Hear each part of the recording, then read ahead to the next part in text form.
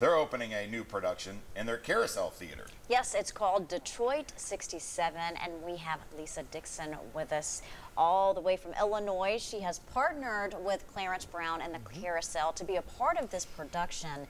We appreciate you coming to Knoxville and lending your talents. Talk about how you got involved with this performance here in Knoxville. Sure. I have been friends and colleagues with the artistic director of Clarence Brown Theatre, Cal McLean, for many years.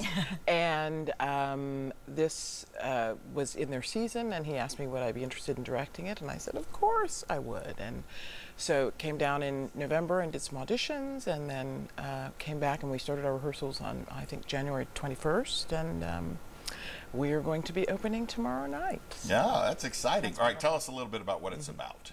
Well, the general theme is it's about a family, a brother and sister, who are in 1967 are finding various ways to make ends meet, and they have house parties that sort of help to cover their bills, and this was something that was a regular thing that happened in the 1960s. And so the story is about a young woman who the brother sort of rescues, and a young white woman, and she comes to stay with them. So the story has issues about race and romance and friendship and family, and it's also very funny in a lot of places, and a lot of great music because it's Motown. Yeah, so, I love it. yeah, it's got a great soundtrack. So. And the cast, talk about some of your cast members. Absolutely.